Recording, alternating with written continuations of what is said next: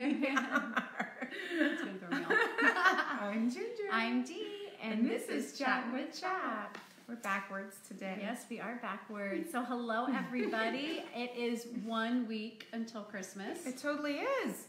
Are you ready? Let me tell you what I'm ready for. I'm ready to celebrate Jesus. Now, am I actually ready? Ginger's sitting in my living room staring at my tree right now that so pretty. only has lights and no decorations Has yet. one ornament on it. So that should make someone out there feel better. Very pretty. It's very pretty. So, well, I'm ready. My tree is decorated, but I'm not completely prepared. But anyway, I love Christmas Eve services. I'm so excited for that and singing carols. We've been singing carols all month at church, and the candlelight services, the skits. I'm involved with doing skits at church, and that stuff is all so precious. Yeah. And you know what? I love just being able to spend some meaningful time with family. I know sometimes the family gatherings can actually be a little stressful, and I get that. But also there's the times that you get to see people and spend some quality time with them that you haven't maybe had in a while. Yeah. And so I really love that part of it. Okay, all right. So I like to expand the joy of the holiday season as long as I possibly can. So I play my Christmas music as early as my family will let me, which isn't that early, but I do because it just brings me joy. I just love it. I love it. It just extends the season even longer than. Well, you know what, Ginger? There's never too much joy. There is never. So I think that's great. There's no such thing as too much joy. I'll It's wonderful. I'll come over and listen to your Christmas music. Oh, yay. That's great. That sounds awesome. Okay. So now on to our topic of the week. It's mentors. Yeah. Oh, that's a good topic. It is. So, Dee, how would you explain what a mentor is? What is a mentor? Well, you know, for me, a mentor is just someone who is just maybe a little further ahead than I am in an area where I could use some help.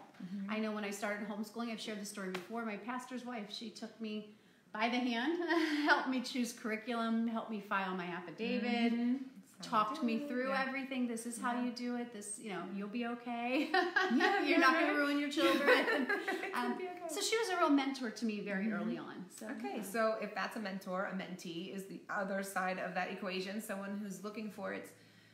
It can be an older person, but it doesn't have to be someone who's just done what you're seeking help with, to give advice or guidance, suggestions, help you in something that you're looking for. I mentored someone who was younger than me, but I was further along in my homeschool journey than she was. So she was older than you. Yeah, I said younger than me, didn't I? She was young. I meant she was older than me. Yeah, you were younger. I was younger. Yeah, whatever. But I was further along. You were further along, right? Yes, so that's And so this could be at work or in a volunteer position or just in general life, whether it be homeschooling or raising your family, things like that. Yes, for sure. And you know what? This concept is not a new concept. It is in Titus 2. If you check out Titus 2, in there it talks about the older women and how we are to give instruction to the younger women and teach them how to love their husbands and their children and pretty much just how to live life with a biblical worldview. Learning styles. Very good. Thanks, Pam. Very good. So this idea has been around for a long time, but in recent years it seems to be sort of a growth in popularity. I think so. Yeah. I think so. There's a lot more people actually consciously seeking mentors. So there could be varied reasons for that, but people want guidance from others who have done what they've done previously. Yeah. So it's valuable for people to share from generation to generation. And you know what? When it honors older people when we go to them for advice and seek their help. And they have so much wisdom to share with us. They've been through so much, and so it honors them to seek them and ask for their advice and their help. Yeah, because why reinvent the wheel? Yeah. They've done it before. They've experienced it. Why not seek what they've done? Seek their advice. So the idea there is just to learn from what others have done. Yeah. So before we continue, though, we're going to take a contest break. It's not a commercial break. It's a contest break. We're giving away gifts today. So contest number 3. The prize is this, and if you can read it, so it's a 1-year membership, ultimate membership. Yeah, to Schoolhouse Teachers. Schoolhouseteachers.com. So you get all kinds of resources, downloadable lessons, interactive content, streaming videos and ebooks, a print subscription from Trade Magazine for homeschooling families. This is from schoolhouseteachers.com, and we have a free ultimate membership here, and we have a code that we will give you if you can answer, be the first. The first. This isn't a random drawing now. This is It's the first we see, because sometimes you see your comment first, but it has to be the first one we see. The first person that we see comment the answer to this question. Okay, so Handel's Messiah. Beautiful piece of music, beautiful work. Okay, in it is the Hallelujah chorus at the end, commonly played at Christmas time. So, Hallelujah chorus, which book of the Bible is the Hallelujah chorus based upon? So the first person who can answer that gets that free ultimate membership. Membership. Very cool. Very cool. We're going to continue. Yeah, so we're talking about mentors. What does mentorship actually look like, and how does it work? Okay, well, it can be as varied as there are people, because it's, it's specific to the people who are doing it. So anyway, you're seeking out someone that you're comfortable with, someone that you talk to, that you feel like you can open up to, you can share your thoughts, you can ask questions, pretty much someone you feel comfortable being vulnerable with. Yeah. So this could be a planned meeting to get to know someone better, or you might discover a draw towards a certain person simply just by having a casual conversation when you're out somewhere together. Yeah, many times that organic relationship is the way to go. So you'll tend to gravitate towards people that you do feel comfortable with. So those are the people that you would want to ask to mentor you. There could be someone that has great wisdom and has gone before you and done a lot. But if their personality doesn't go with you, you're not going to necessarily feel comfortable really opening up to that person, even though they might have a wealth of wisdom. Right. And, it's just really important that you just make yourself available to mentor other people, because there are people that need your wisdom. Yeah. They need to draw from your past experience, and you have a lot to offer them. And sometimes I think we feel like, I don't know if I really have enough to offer, but we have life experience, and that's all it takes. Or everybody has that. Or even you might feel like, it's such a wreck. Like, everything's such a wreck. How could I possibly help someone else? But they could be going through something very similar and just, and just be a little behind, and, Pam says the book of Luke. Nope.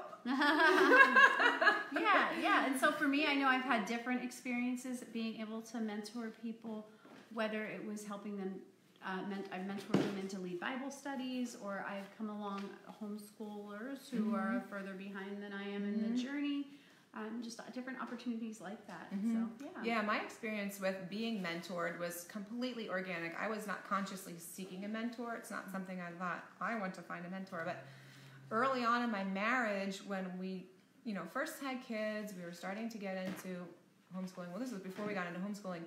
God was just really opening the scriptures to Steve and I, and it brought us to a new place in our faith walk, and it was like, wow, I don't know if you've ever experienced it, but you're like, wow, and you're like, this is great, and I can't believe this. So we were all excited about it, but we weren't getting support in it, which was kind of surprising. But the homeschool co-op I was in at that point in time, those moms, there's a few moms in particular that I got to spend a lot of time with on our free hour, and I just talked to them, and they shared with me from there, and they listened from their life, and they listened to me and just really encouraged me to stay on track with where Jesus was leading us to go, because we were doing what he wanted us to do, and that was just amazing. Like it was just a really amazing thing. And Ginger, you and I have inadvertently mentored people. We have, just by having conversations with each other. Some moms have heard us chatting in places like co-op or at a gym class at Spooky Nook, and they've been encouraged just by the conversation that they've heard us having. It was really kind of funny because we were totally talking, and you got it. Pam got it. It's revelation. She was researching. Way to go, Pam. Pam, you are the winner. You get the ultimate membership. Good for you. Pam, if you could just inbox us your email address, that would be great. Yeah, that'd be super. Thanks. So, we were just totally having we were just talking. Dee and I were just totally talking. But after about 10 minutes, I realized there was this younger mom sitting very nearby, and she was like listening. And I was like, oh. Yeah. So, that was really cool. So anyway, okay, here we are. So Mom Gathering Anywhere can produce that outcome of mentoring people. So personal one-on-one meetings are where the real growth and the change happens. That's where you can be vulnerable, just really open up, talk about the hard stuff.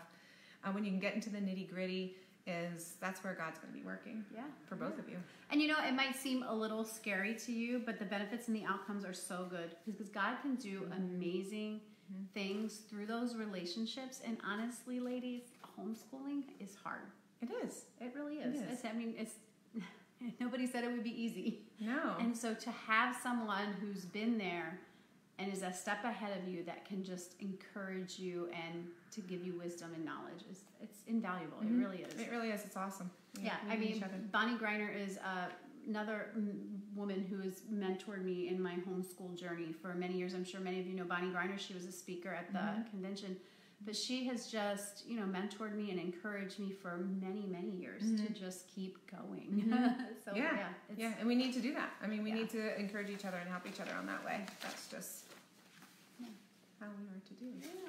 So, is that contest number it 4? Sure is. We're at the contest number 4. 4? Okay. All right, sorry Pam, but you're out of this one because you already won one. So we have a second one of these ultimate memberships to give away. Pam Testy won one already, so she doesn't get to try for this one. Sorry, Pam. But we'll have we have another one right now. So this is what you need to do. I'm going to read a verse from a very well-known Christmas carol, but it's not the first verse because the first verse everybody knows. So I'm going to read one of the other verses, and the first person who can comment what this carol is wins. So this is not a random drawing. Again, this is the first person who can answer the name of this carol. Yes. Okay, gets to win this. So, all right. So this is how the verse goes. It says, how silently the wondrous gift is given. So God imparts to human hearts the blessings of his heaven. No ear may hear his coming, but in this world of sin, where meek souls will receive him, still the dear Christ enters in. There you have it. Love so that that is a verse from a Christmas Love carol it. that I'm sure It many of you is. know. The first person to comment which carol that is wins our the winner. prize. Yeah. Okay, Yeah. so continuing with our mentor thoughts. Yeah. So, and you know this, I but do. out there, do you know this, that there are mentors at the CHAP convention? There sure are. We have them right there. If you are there and you just need someone to help you out and to mentor you. And I know before I was in the position as convention coordinator, I was actually one of You were a the mentor. mentors. Yeah, Yes, this is one of the places where I would volunteer. And if anybody had questions or just needed some encouragement, we are there for you. So Pam knows. She knows. But we have them right there at convention where you can come to the CHAP booth and you can just say, I need to talk to someone. And we are there. Yeah. I've talked to people about portfolios, but I've also talked to moms who wanted to start co-ops. Yeah. So we can also help with that if you're looking for some guidance on how to handle starting a co-op, what that looks like. We can also help with that support group type stuff. So anything personal or group, we are there for you. Sure so you can email us throughout the year if you have questions. Of course, we are very willing. Kathy Vestito has been our faithful email and phone call answer right now, and she is here. She's here for you. Yeah. And so CHAP's phone number is 717-838-0980. So that's 717-838-0980, or you can email staff@chaponline.com.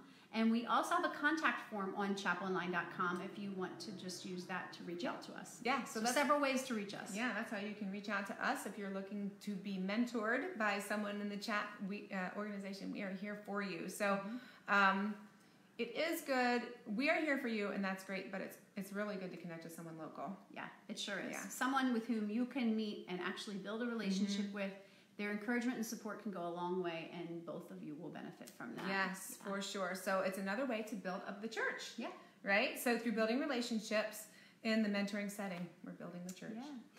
So there are so many facets to God and so many ways to reflect his light to others, and supporting each other through mentoring relationship is just another way that we reflect him. It is. It's yeah. awesome. So, and it's beautiful. So I hope that this thought about reflecting Christ in this way, that leads you into a wonderful week leading up to Christmas, that you are ready for the babe who is coming, who came for us, came to save us. Yeah. And so celebrate with your family. Maybe take a little break from homeschooling. Thank God for Jesus and the life that we have in Christ. So we wish you a very wonderful and Merry Christmas. Yes, and we will be off the next 2 weeks. Obviously, it's Christmas Day and New Year's Day. We won't be Somehow we're not going to be doing chat. We're not going to be doing chat. So we'll be off. My lunch. We'll be off for 2 weeks, but we will be back January 8th. But please don't forget the contests we still have running. We have 3. Yeah, Pam won 1, but there's still 3 ways to win. So don't forget. We should so like, share, and comment your favorite Christmas carol, and that's going to be for 5 free recordings. The other one is, I have to look at it because I can't remember all of a sudden. Oh, tell us what your favorite Chattin' with Chap episode is. And out of all the people that do that, we're going to put in a random drawing and give you, again, 5 tickets. And the like and share one was a random drawing one too. So come on, comment your favorite carol. And then number 3 was the big long verse I read from a Christmas carol that is well known. So the first person to say, oh, that Christmas carol is this, you get to win the ultimate membership. Ooh, there it is. And that is the prize for that. So if you didn't get to hear it's right there. If you didn't get to hear the hymn verse, you'll have to go back in the video a little bit. It's a little bit long. But Merry Christmas, Maria. Christmas. Thank you for So watching. But Merry Christmas to all of you. Thanks for spending your year with us. Oh, yeah. Chatting with Chap. And we just pray your time with your family is blessed. And we will be back January 8th. Wow. Have a happy new year, everyone. This has been Chattin' with Chap. See ya.